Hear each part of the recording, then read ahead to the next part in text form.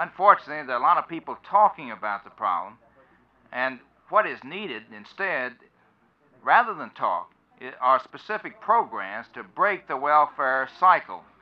What we need to do is to get people to stand on their own 2 feet.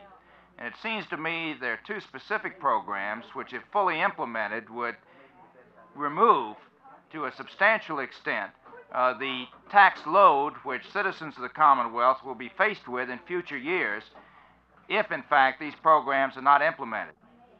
First of all is a daycare program for individuals who have children of such an age they're not in school.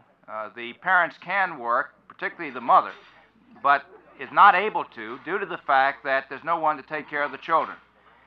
The other program is the WIN program, a work incentive program whereby individuals who are on welfare but can be trained for jobs are given the necessary training so that they can take a job.